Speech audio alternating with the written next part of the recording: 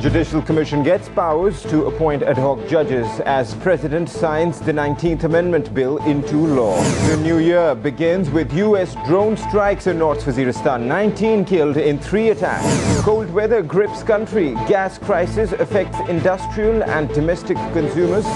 Residents catch 6 policemen attempting to loot a house in Tok Sayeda area in Rawalpindi.